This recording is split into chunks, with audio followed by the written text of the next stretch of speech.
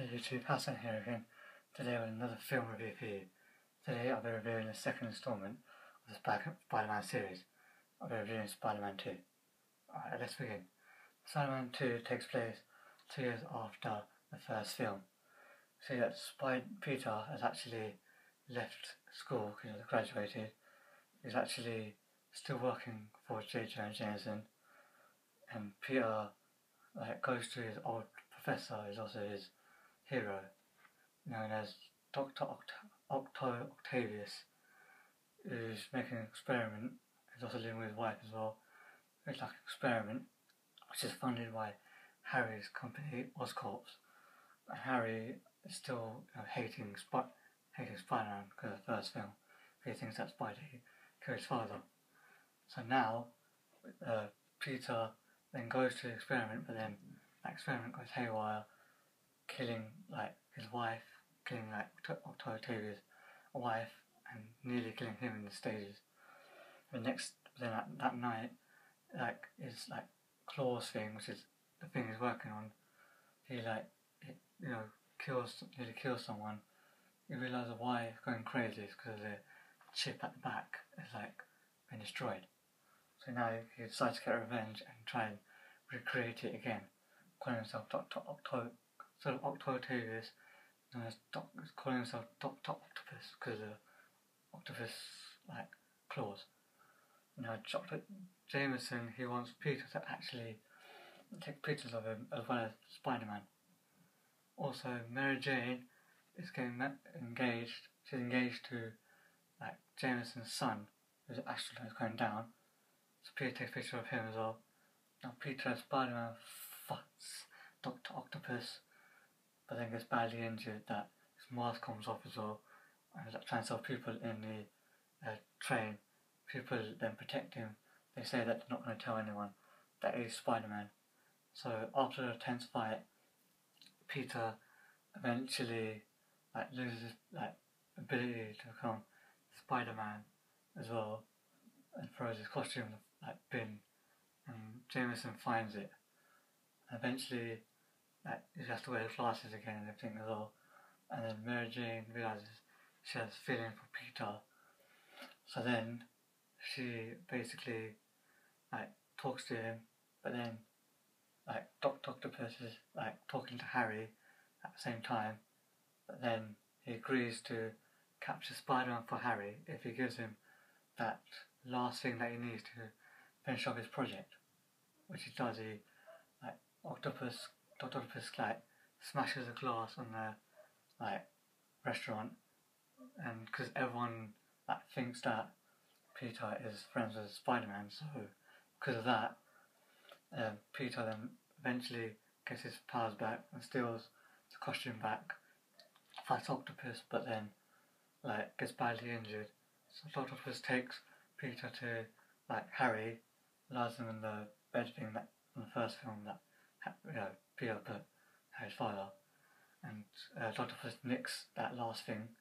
Harry takes off the mask and reveals that he's actually Peter, and he's angry.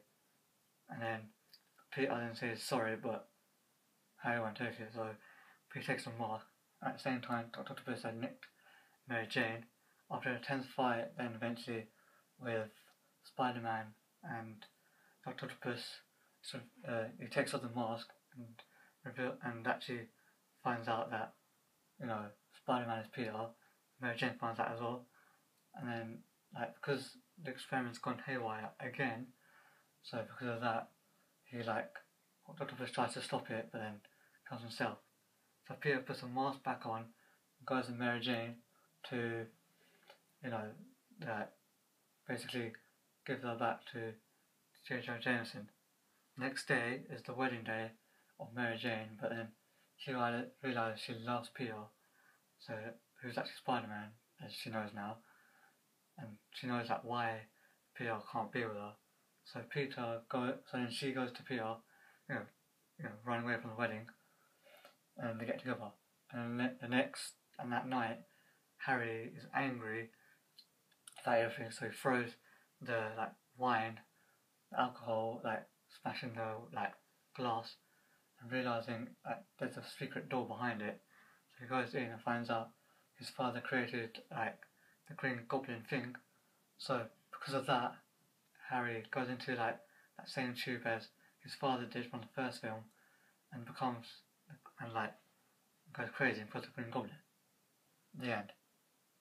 Now what I like about this film, it had Harry like coming back, basically giving a reason why now he hates like Spider-Man, but also I like how Mary Jane got together. She actually admit that she likes Peter. This is good. Also I liked how Dr. Octopus like realised his mistake and everything, so that's good. Also it's nice to see J. Jonah Jameson's son. And also like another good thing is that because everyone's missing him, so it proves how great that Spider-Man was, and how like he inspired loads of kids as well. Like, and also even J. Jonah Jameson was actually missing him, which is strange because he hates him. So, you know.